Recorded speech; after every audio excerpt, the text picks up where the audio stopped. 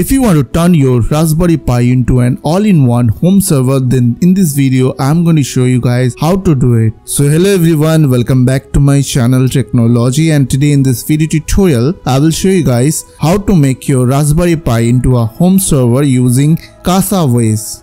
So CasaOS is basically lightweight operating system that help you to manage your personal cloud, media server and smart home easily.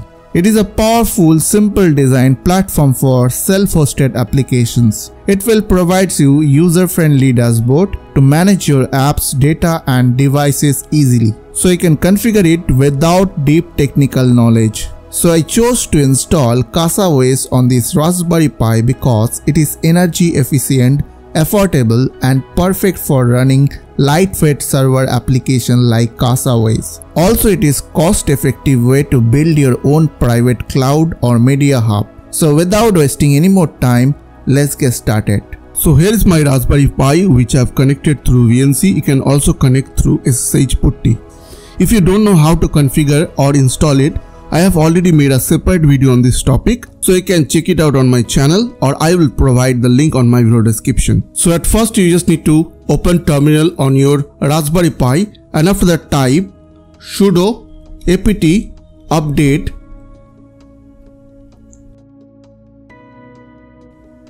sudo apt upgrade space -y. Okay, so this command will help you to update and upgrade your Raspberry Pi. So after that press enter. Now it will take some time, so you have to wait for a few minutes. So after update and upgrade done, you just need to type the CasaOS installation command. So all the command I will provide to my video description. So the command is called curl space -fs sl space https://get.casaos.io space bash.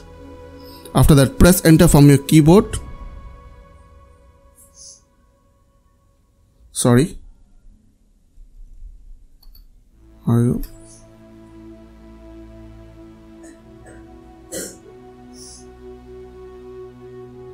So now it will take some time, you have to wait for a few minutes. Still, if you are facing issue to install CasaOS, then I will suggest you to change the command with before bash. You just need to type sudo and space then bash. After that press enter. Now it will take some time to install CasaOS and it will install successfully on your Raspberry Pi. So after installation done, you just need to type the command is called sudo reboot to restart your Raspberry Pi and press enter.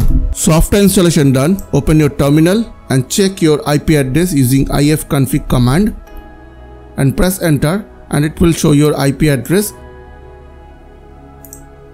So simply open your browser and type that IP address to your browser and check if it is working or not.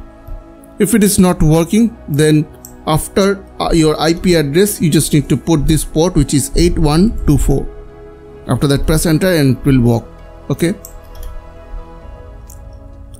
so after open CasaOS, you just need to configure. You have to create one account, so click on go. So you can create any user account. So I'll create a user called Tricknology, and then password I'll put over here, and after that click on create.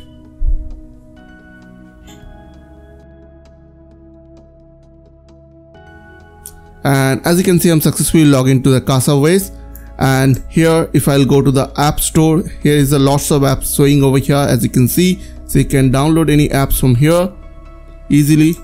So before ending this video, I would like to share few quick things with you. I create high quality tech related videos every day. So if you enjoy my content and want to support my work, please don't forget to subscribe my channel. Also make sure check out my other videos for more helpful content.